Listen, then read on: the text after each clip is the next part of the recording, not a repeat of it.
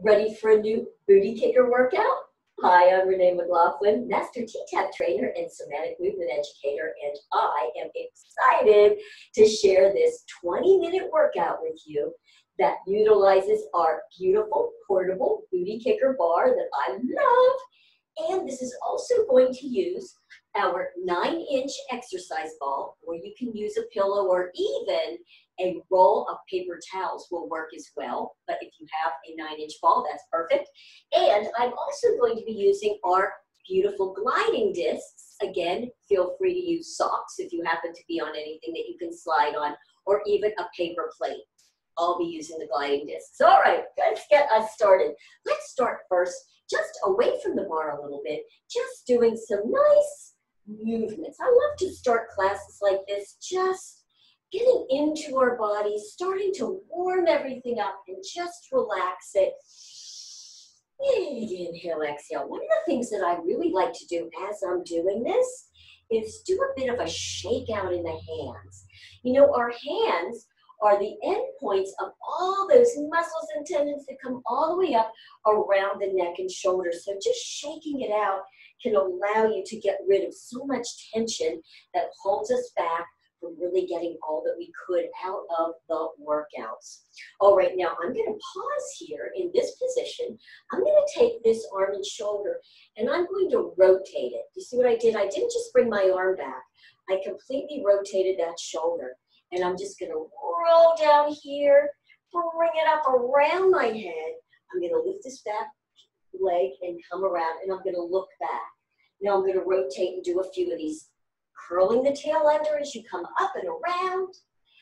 Curling it under as you come up and around. Give me just two more. Really want to warm up in the shoulders, in the mid-back, in the lower back. Last one of these, and now we're going to bring the other shoulder up. You ready? Around and up and around. I love the way that just sort of flows that way. Around and up. Lifting that back heel so you can get a bit of rotation, warming up in that mid-back as well. So important. Notice as you do this, if you take your head and look back, look how much more range of motion you get.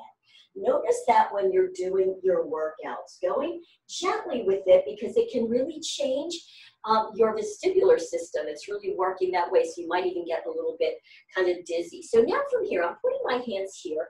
I'm bending, and I'm going to shift back to get a good curl. Now notice, I'm not doing this. A lot of people tend to lean. Instead, I'm curling under. See what I'm doing with my mid-back? Hands are at the groin, and I'm going to pull those elbows in just to warm up that.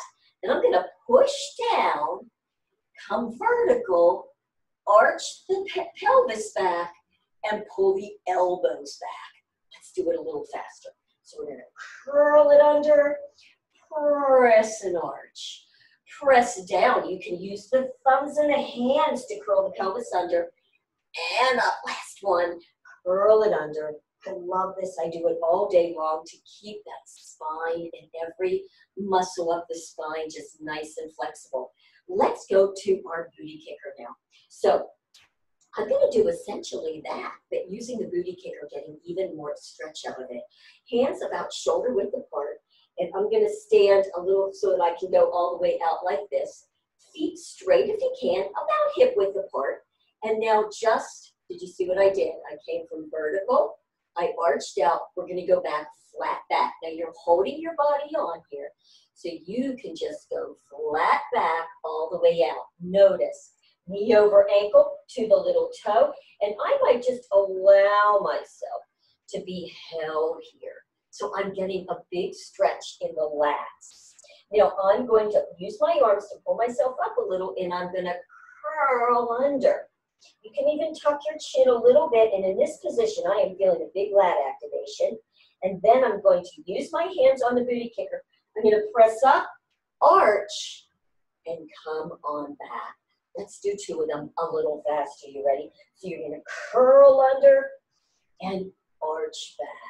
You're going to pull up and curl it under and arch back, and then use your hands to come all the way on up. And then I like to push in, almost like in a push-up, and push yourself away. The great thing is you can do all that with this booty kicker. All right, now let's get a little bit of lower leg going on there too. All you have to do is just take one leg straight back, good, and the other one, get yourself in a good position, knee over ankle, pressing, and I'm gonna push down and lift that back heel and press it back. Push up, press back. Push it forward, press it out. How about one more? Push forward, press it out. Now watch this. I'm going to hinge forward, okay? I'm gonna put a hand on a knee, hand on a knee. Now my knee is over my ankle. Then I'm gonna drop my fingers down to the floor. And now what are you doing? You're loading up on this glute, which feels so good, or you can feel it. Let's just put it that way. And then I'm gonna reach a little forward, press through that front heel, and bring my arms to my waist. Now you can do this in front of a booty kicker because you have all that room. Take it down, press up. Take it down, press those arms right to your waist. Now I'm gonna hinge slightly forward, okay? Make sure that your hips are level. Hinging forward, again, you're loading this glute up. Arms are in 90 degrees in fists, and I'm gonna press back. We're gonna do a little bit of tricep work. In, press away. In, press away. Now you can also straighten the front leg a little bit and press back. Come forward a little, press back. That's if you're really feeling just too much in that front leg. You can lift up and go back. You need two more. In, you can always put up weights to do this if you want, but quite frankly, you can just do it like this. Let's put our hand here on this leg. Push down, bring the other leg in, hands on the bar, bring yourself up. Time to go to the other side. So let's just take that leg straight back. Now, one of the things you want to be careful of is all 10 toes are facing forward. Otherwise, your hip is like this. You know, I always talk about that you have your hip light bulbs. If your hip foot is like this, your light bulbs aren't straight ahead. So you want to keep that there. I'm going to push in. I'm going to press forward, press back. Push it in, press it back. I love working feet, lower leg, ankles, calves, press up. Did you know that tight calves will give you weak glutes? And none of us want that, do we? Lift and drop. All right, so I'm right there. I'm going to put my hands on this front knee, knee over the ankle. I'm hinging forward. I'm going to drop down and put my fingertips down there. And I'm just going to hang here for a second, allowing that front glute to load. And then I'm going to pull my hands almost like I'm grabbing a big either laundry basket or press a whole bunch of leaves up into my chest. Hinge forward to go again. Take it down, reach and bring it up. Hinge over, take it down, grab that big bunch of leaves, bring it to your waist. Last one, take it down, bring it here. Good work, you're ready. Hinge forward, weight on this leg, bring that one in, push and come on up. All right, let's grab our ball. I love to do a little bit of ball work with the booty kicker. Press it up, you're right above your knees. And make sure that you have your feet hip width apart. See, with this ball, you have to squeeze it to get in there. I could have my feet here, and that way the ball still stays, but I'm a little too wide. So I want to bring my feet in, and that way I got to squeeze the knees and release. Squeeze and release. I'm not thinking tuck, but I'm thinking tailbone down, stretching up, squeeze the knees, release. Give me two more. Squeeze, release. Last one, really good for pelvic floor. And now I'm going to go to the side just so you can see what I'm doing, but you can do either way, either both hands here. I'm going to go back into a squat. Press and lift. Squeeze those thighs together. Down and lift. Down, push and lift. You can use the arms on this, or you can come to the side, down, and press. Now on the next one, I'm going to lift my heels. So I'm coming up, squeeze the ball, lift the heels. Now something just to pay attention to. If I'm not paying attention to my feet, I might do this where my ankles go out. So think about pressing through your big toe ball joint to rock those heels. Let's do 3. Take it back, all the way up with the heels, big toe ball joint, and drop. In, and let's lift that arm at the same time. Take it out. Bring it up to the side. Lift. Last one. Back and lift. And back to here. Good work. Now, if you can, lift the heels even a little bit. Now, if this hurts your knees or your feet at all, you drop those heels. It's perfectly fine. I'm going to go to the side now. Heels lifted. Squeezing the ball. Go down into your squat position. Okay, so this is a lower range of motion. You're holding on. You're going to lift a little and drop that booty down. Squeeze the ball. Lift and down. Squeeze ball, lift and down again. If you need to, drop the heels. It's still a wonderful move. If you can keep it up, do. Lift, and it doesn't have to be high. Maybe like a little kitten heel. Give me just one more. Lift and drop. You ready? Come all the way up.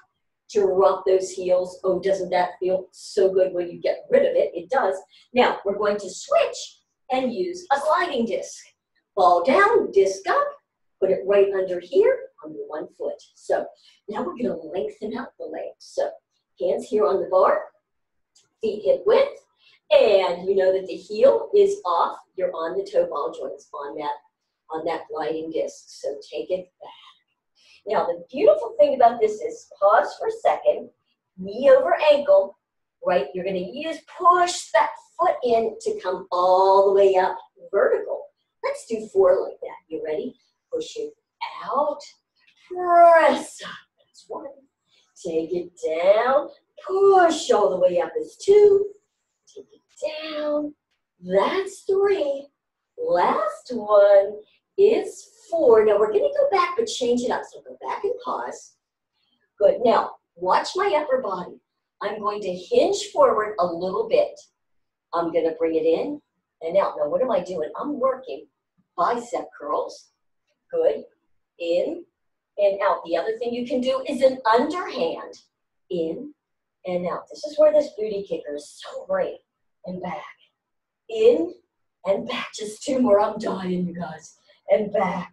And in and back. Now ready? Use the arms to bring yourself all the way up. Yes, yes, let's switch over. So you can do, forward hand and underhand.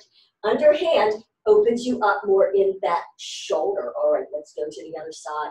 So we start vertical, all the way back. Knee over ankle. Take that leg straight back. Oh, get that lovely lengthening. And push all the way back up. That's 1. Take it down, knee over ankle, press all the way up, that's 2, and out. What a beautiful way to open that hip, that's 3, give me 1 more.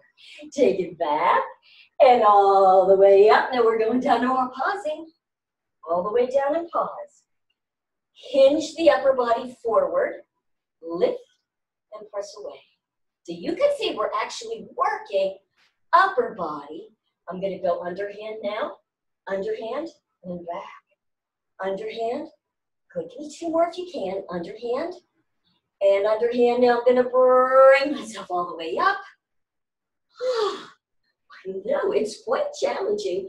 These toys, the gliding disc, the ball, the kicker, just makes it so much more challenging and fun. And it gives you some great variety to really help you tighten and tone the body. Now you thought we were done, but we're not quite done.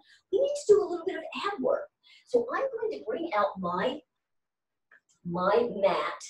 I'm better with the mat because I'm going to use my ball to get down on the ground. Now, we're going to do some beautiful little ab work using the ball swished underneath the tailbone. So coming here. Yes, this is, there's really no better way to work lower abs without hurting your back, is to really squeeze that in, feet are hip width. I'm going to look straight ahead. I like it doing it to the side so you can really see what we're doing. And arms out, shoulder height, drop those shoulders. Inhale, exhale. So relax the lower back. You're exhaling, drawing the belly in. Just go back until you feel those abs engage. Good. Now, lift up 1 inch off the ball. Bring it down just 1 inch. Up and 1 inch. Up. Pull the belly in on that inch. 2 more. Lift and down. I know you can feel it. Lift and down. Good. Now, once you're there again, shoulders down. Now, slowly begin to bring those arms above the head. Notice where all of a sudden you're like, okay, I can feel it. Now, not the head, just the eyeballs. Look up and notice how that changes everything. That's when you're going to start to shake. I know, hold it there if you can. Give me 5, 4, 3, 2, 1. You're ready to roll it all the way back up. So good. All right, we're not done here. Take a deep breath in again. Exhale, roll down. Now open the arms slowly out to the sides. I want you to think shoulders down, tuck your chin back, lift from the top of the head so you're not getting this in your neck. Good. Belly button is pressing in and up. Now you're not all the way down here, only to where you can control that move and feel it. This is called the earthquake. I bet right about now you see why. You're probably shaking, which is a beautiful thing. All right, I like to grab my big bunch of leaves and bring yourself back up. Now we're not quite done with the little ball there. We're going to get some rotation here. So I'm going to show you a couple of ways. One of the things you can do, let's get in our position, exhale, draw the belly into here. You can put a hand behind the knee to protect yourself and just go over to wherever you can and control it and then bring yourself up. Other side, over and up. So you can just stay with that, or you can think shoulders down, hands round. I like to roll down first, do a rotation, touch, that's my long lever, come back, rotate back to the center, and then roll up, roll down, turn, touch, over to the center, roll up. Let's do one more time each side. Inhale, exhale, draw the belly in, turn, touch, back to the center and up.